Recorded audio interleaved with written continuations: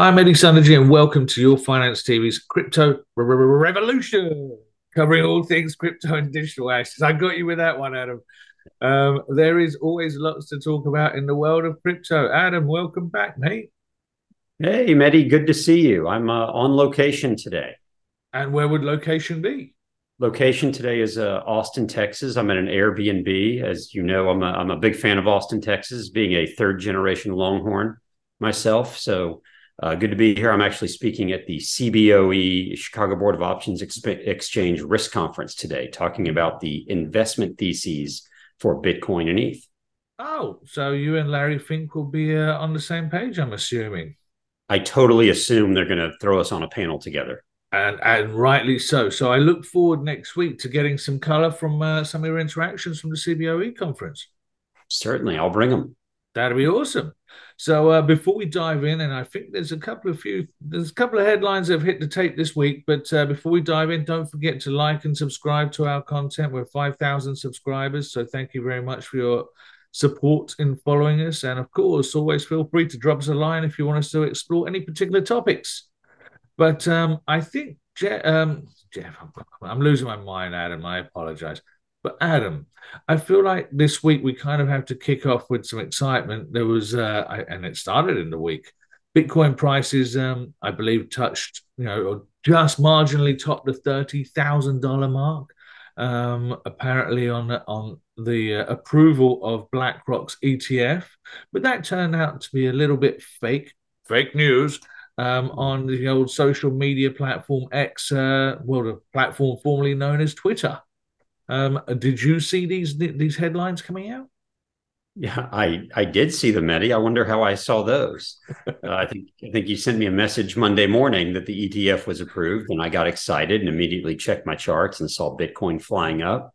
Went to X, formerly known as Twitter, to see it literally filled up my timeline, my entire timeline, scrolling and scrolling and scrolling. ETF approved, ETF approved, and then what was it? 5, 6 minutes later, someone saying this has not been confirmed. And next thing we know, it was actually fake news that Cointelegraph, which is as they say, a crypto media, but it's just a media company, put out. And I think they're kind of still investigating how that news got out. But as you said, the quote news of the approval, even if it was by Cointelegraph and not really verified, sent the price up to $30,000 in virtually no time. Yeah, it was definitely quite a move, and but that's actually got everyone. The one thing that's come out of this, obviously, we don't ever condone fake news and these types of moves because that's just not what we want in this market. But it has got people talking. I believe a Bloomberg ETF analyst came out raising the odds of approval of a spot Bitcoin ETF to be approved by the SEC to 90%. So there's more people who are, and I don't know where it comes from. There's no smoke without fire, and yada yada yada. But it's got people chatting again about it, and it's brought that story front and center, which I always take. I think it's great getting this back onto topic, and at some point, hopefully the SEC just says, you know what, let's just go with it, approve this thing. There's no reason for them not to. Right, that you're precisely right. And some people have come out and said, look, the fact that everyone totally believed it for a good 5 minutes and the price shot up tells us that the market's ready for this. The market wants this, right? And at some point, I think the role of the SEC is kind of to give the market what they want. And as you said, we know that sometime in January, I think you said the 10th or something, is that drop dead date for ARK to be either approved or denied. It's the last of their 240 days since they applied. And so it seems kind of silly to wait that long. Although I'll tell you, Mehdi, I've read some people have said this, kind of fake news that got out there, ran the price up, caused, I think, $100 or $150 million in liquidations in the process on fake news, is actually going to give the SEC a little bit more pause and actually give them a little more ammunition, I think, to wait a little while before they go and announcing, just because what they will likely see is how easy it is to manipulate the price of Bitcoin just by a post on X manipulated the price by a couple $1,000s. Whether it was intentional or not doesn't matter. It's the fact that the SEC is probably going to say that. Now we could point and go, you could probably do the same thing for Tesla. You could probably do the same thing for Apple. But I think the thing is, there's not enough. There's more of a robust market there for Apple and Tesla. There's more market makers in the middle. There's more people that can come in there and take it to where it doesn't jump up 20 or 30 or 40% on some sort of news like that. And I think that's what the SEC is going to look at and say, see, look how easy it was to manipulate the price. You're talking about, yeah, absolutely right. And you're talking about $100 million, which in the equities market, in these names like Tesla and Apple and Amazon and whatever it is just a drop in the ocean.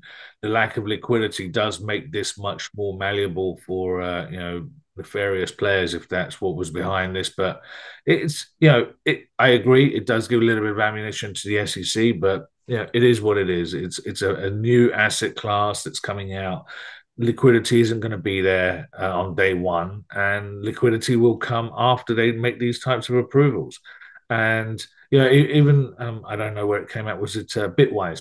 Bitwise was making a prediction that US spot BTFs one will be approved at some point, and when they are, within 5 years, there'll be about 55 billion in inflows. Now, grand scheme of things, not necessarily huge, another $55 billion, but for an emerging asset class, that's quite a significant input of assets. It's still not in the equity league by any shot, but it does show that people are taking things seriously. And even our friend, we mentioned him earlier, Larry Fink, he was talking about some of the things going on geopolitical basis, and he threw in the likes of crypto as being a flight to safety. I'm not sure if he necessarily meant crypto in general, because I didn't see ApeCoin move on the back of it. But I think he was probably just referring more likely to the likes of Bitcoin as almost an inflationary hedge, like we've discussed in the past and such. So that's what he probably was referring to in his flight to safety, because he put gold in the same conversation as well. So, what are your thoughts on this? Right. Well, the interesting that Larry Fink was talking about, obviously, what's happening geopolitically, which is horrible. Wars going on. We have all these things happening, and his flight to safety or included crypto. Right. That's really interesting, and I think, as you and I have talked about, that goes two ways. One is you can own something like Bitcoin as this stable supply, right? We've talked about this. There will only ever be 21 million Bitcoin, and therefore, I might want to own it because I'm not sure what's happening with other currencies. If we start printing other fiat currencies to fund war or whatever, or oil prices go up, we're going to see inflation, and therefore, I might want to own Bitcoin. But I think there's another reason to own it. And maybe Larry Fink was alluding to this, is people in some of those countries where there's war and terrorism and everything else going on, are looking to own or looking to utilize crypto because they can't trust their banks necessarily. They can't trust their governments necessarily. And if they need to up and leave the country, they can do so with their crypto. They don't have to go to the bank and wait in line and get their money and transfer and everything. They can walk out with their crypto. So there's two reasons why crypto in this case ends up being the flight to safety. And I'm not sure if he intended both of those, but that's the way I read it. That's the way I'm going to choose to read it, because that's what I like about it. I'm with you. And also, I'm sure, Larry's on the same page as us, and I feel happy calling him Larry because we're old friends. Yeah. But, that we also saw the volatility, obviously, with what's going on in Israel and such. The shekel was, it had a huge amount of volatility. So, it does. Why wouldn't you take a portion of your savings and such and put it into something like Bitcoin, which is not being impacted by the volatility, or it certainly hasn't been thus far, by what's going on in your own country and region? You do manage to get out of the country, and you've got your assets that you can convert anywhere in the world into local currency. So there's a lot to be said for this whole platform and this asset class. So hopefully it does help people, and the bigger picture is that people start seeing that how it can help, especially in these types of situations. Exactly. A couple of pseudo concerning, not concern or negative headlines out there as well. You know, New York Times had was highlighting about Chinese Bitcoin miners in the US. They're kind of becoming a bit more under scrutiny because of national security threats. And obviously, there's a lot of geopolitical tension between the US and China kind of creeping up there as well in the background. But several mines were reported to have ties to the Chinese Communist Party. Then that again raises the proximity to critical US infrastructure because of the energy utilization and such. So, do you think there's any real basis to these concerns, or is it just more headline grabbing? Uh, I'm going to say it's probably more headline grabbing from the New York Times. I know Microsoft had actually raised a point to say, look, these Chinese Bitcoin miners have come kind of into our space. They're not far from I think a Microsoft data center, and Microsoft is saying this could be a problem. We don't need the anyone associated with the Chinese Communist government over here, kind of on the network, on the grid, anything like that. I'm thinking it's probably the New York Times with headline grabbing. They've been doing that lately, and by lately I mean the last 50 years or so. I was about to say lately is quite a long timeline. Lately, well, in the grand scheme of the world, it's lately. So lately they've been doing a bit of headline grabbing. I have to imagine that the likes of Microsoft and the likes of the Air Force, which was also alluded to here, and hopefully the groups like the NSA and CIA and everyone else probably has the capability to watch what's going on with these Chinese Bitcoin miners and ensure that they're not, intercepting some sort of secrets that we have going on, or assume that they don't have too much control over the energy grid in certain places or energy production or anything. And this is where, in several cases, I just have to kind of go, all right, as much as we worry about them from a surveillance perspective, the NSA, the CIA, the FBI, whomever, probably is also looking. They're probably not reading the New York Times and going, man, we never thought of that. Right. Like hopefully they kind of have this a bit under control. I think it's more headline grabbing than it is actual worry. I don't know. I heard the NSA cancel their New York Times subscription like everyone else, but who knows? There's another point of concern that came up in a headline as well. This could be another headline grabber as well. It's about, oh my God, I'm losing my English here. Quantum computing.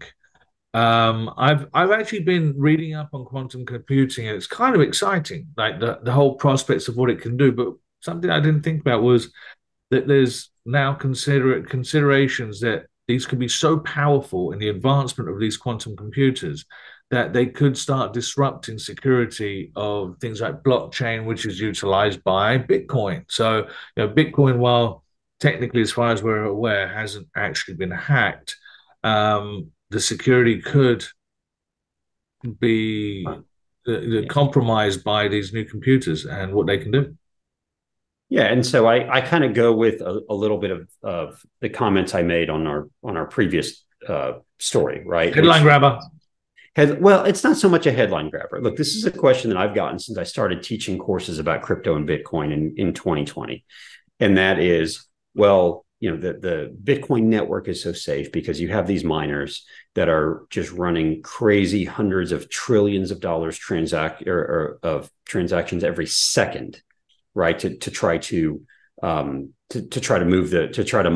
Bitcoin and try to move the Bitcoin network forward, right? Hundreds of trillions of transactions per second that they're doing.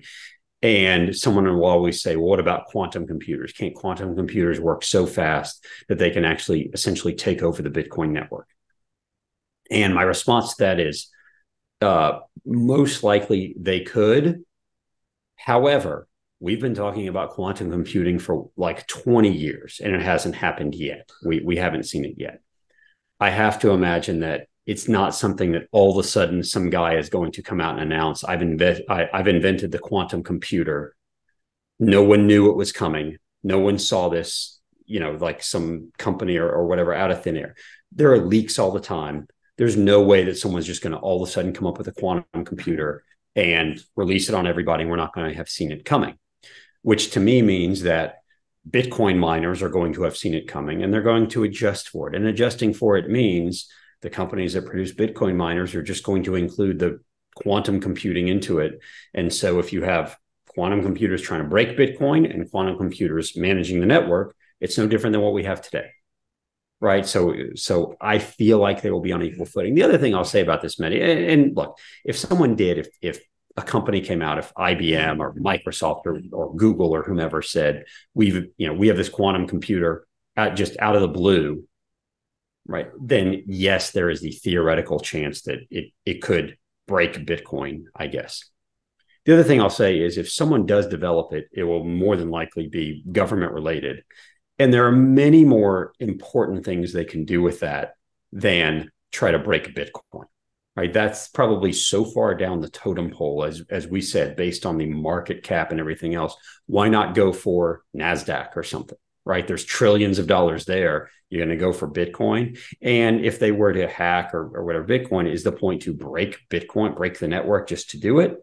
Or is the point to try to drain money out?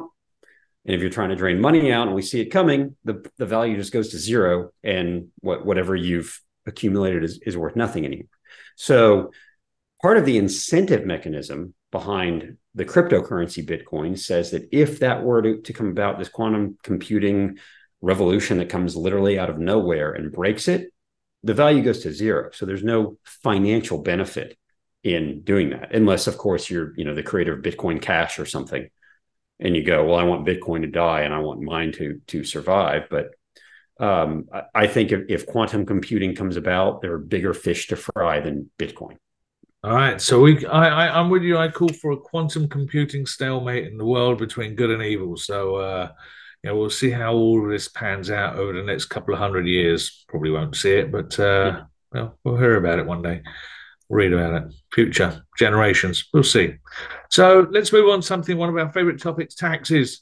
The the IRS has actually been on top of their game to a larger degree than the SEC, at least, on how they're looking at some items in the crypto world. Coinbase is now highlighted a couple of issues in what the IRS is proposing as well. Why don't you talk us through these, because you have your RIA hat and you are an expert on all things taxes.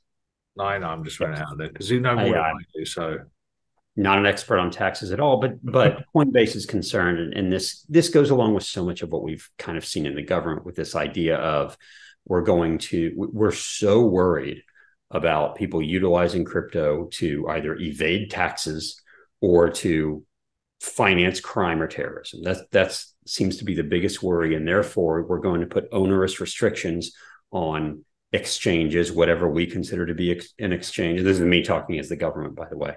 We're going to put onerous restrictions on exchanges. We're going to put onerous reporting requirements that we wouldn't even have on traditional financial companies like banks or like traditional finance exchanges. We're going to put all these restrictions on and all these reporting requirements that, one, are usually not even viable, and two, in this case, actually is handing over more information to the IRS than we would usually hand over for traditional transactions, for banking transactions or anything else.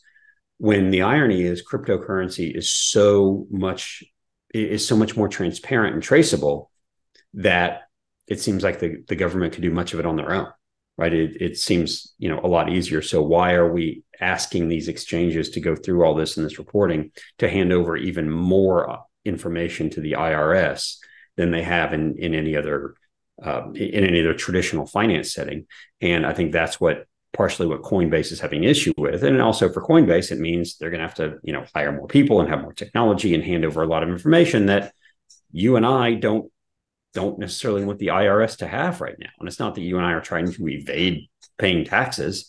It's that, look, you as the government have, you need certain information about me. You don't need every bit of information about me. And we got to draw the line somewhere. And Coinbase has been pretty good at going, here's where we're drawing the line and we're going to fight it. I like it. Need someone fighting our fight. While I've just dismissed the SEC on their speed on trying to get things done, someone who's kind of stepping into a little spotlight here is Governor Newsom of California. He's greenlit some a crypto regulation bill for 2025, which is around the corner. And the bill will mandate cryptocurrency firms to adhere to licensing requirements, maintain financial records, provide regulators with the authority to conduct audits, and all those types of basic fundamental things.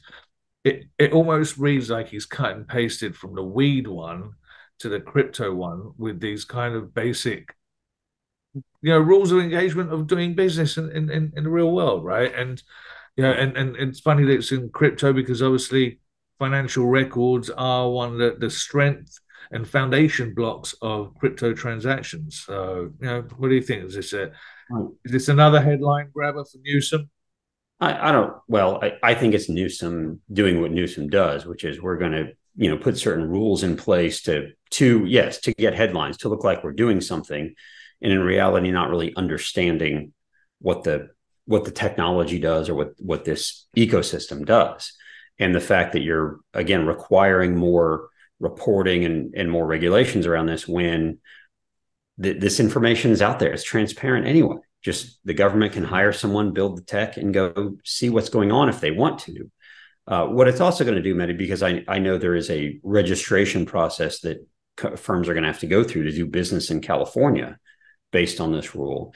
And just like we've seen in New York with their bit license, you're going to see people move out of the state or move their companies elsewhere outside of California because they don't want to do business there. And the people in California are likely going to start losing crypto-related services because companies don't want to pay more money and comply with this. They don't need more regulation. They're getting enough issues about regulation on a federal level. They don't need to do it also on a state-by-state level. Right now, Governor Newsom and the powers that be and the regulators in California have said, look, we're just doing this in accordance with the money transmitter laws we already have. And we're making sure that crypto firms actually adhere to those rules. And so, my answer to that is go, okay, you already have the rules. Why do you need more? Why do you need to enforce more regulation and make people pay for a license when in reality that all you're doing is you're causing barriers to entry for companies to operate in your state? Call me old fashioned, but it might be a money grab situation. Like Newsom. I have a funny feeling that that's a big part of it. Look, that was a big part of it in New York as well. Yeah. Why not? Listen, why do you think weed's legal? I saw a stat that it's $83 million was spent on legalized marijuana in New York this year. So, That seems low. I said that's the legal side, right? So we'll see. We'll see, these numbers inflate year over year. But why not? Why not clip your coupon on taxes on something like that? Yeah, look, they're going to find the money wherever they can. Exactly, all adds up. So let's end with a couple of cool application stories and some big names being thrown around here as well. Fidelity being one of them. Fidelity Digital Assets has become the first enterprise client of EY. I guess that's the old Ernst & Young latest generation blockchain analyzer. It's a reconciler product and it's available via EY's blockchain SaaS platform. So we're kind of making leaps and bounds in this world with this.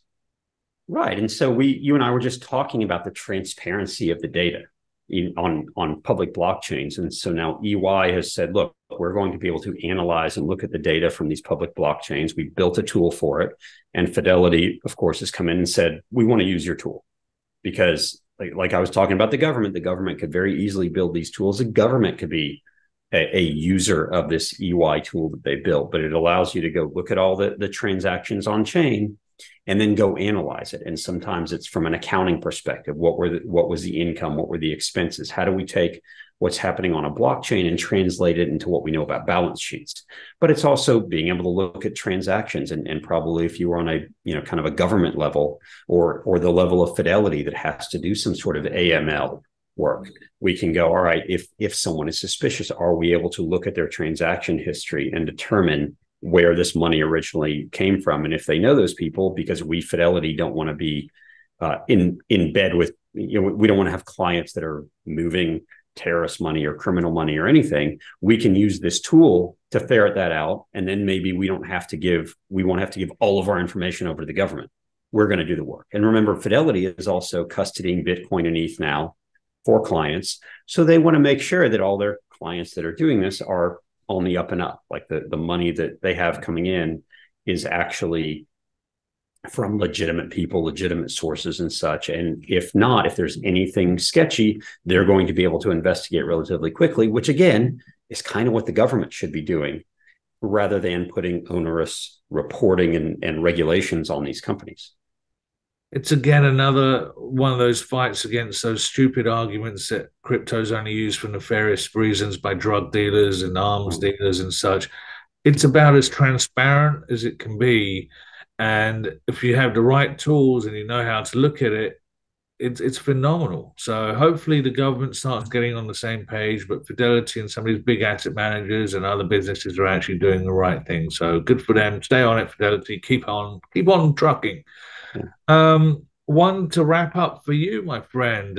You might know a little bit something about the RIA universe, but BitGo has acquired HeightZero to bring the preeminent global wealth management platform to RIAs. Talk us through this one. Yeah, I love this. So I've known a bunch of people at BitGo for a long time. I know Luke over there who's working been working in this realm for a while. Sean Waters and AJ Neri, who started HeightZero and have been building it for a while. And HeightZero is a platform that allows financial advisors, RIAs in this case, to be able to manage client crypto assets, to be able to create what we call separately managed accounts. So you have an account, I have an account, your Bitcoin isn't the same as my Bitcoin, it's segregated. HeightZero built this platform to allow the financial advisor to have several clients, several accounts, and BitGo is one of their main custodians. So BitGo is actually holding the crypto assets. So now BitGo has acquired HeightZero so that they can have this this financial platform such that RIAs, financial advisors, can utilize it and manage client crypto assets. So you and I have obviously been talking almost nonstop about the potential for a Bitcoin spot ETF and later an ETH spot ETF. And what we think will happen is there will be a tremendous amount of inflows to those ETFs, but then both clients, investors and advisors will realize, oh, I can actually own the asset outright. I don't have to own the ETF, the wrapper with all the fees. I can go own the asset outright. And that's where HeightZero is going to fit in for RIAs. So congrats to Sean and AJ and to Luke over at BitGo, who finally got this done. I know they've been talking about it for a while. So I'm glad to see this because I think after the ETF, more financial advisors are hopefully going to get educated and start actually, managing client crypto assets in different kinds of accounts than just putting them into spot ETFs. Well, that sounds great. So no commingling of funds, something that FTX and Alameda could have done with a lesson in. So if only they'd known these guys as well. But Adam, thank you as always for sharing your thoughts on digital assets and crypto. All right. Thanks for having me again, Mehdi. And obviously, you seem to know quite a lot about this stuff. So if someone wants to learn a bit more and maybe an RIA or two who wants to educate their clients better, what can they do? Oh, I know. They can come and check out Adam's course on interaxis.io. The link's down there. So make sure you check it out and earn yourself a course in digital assets and crypto education.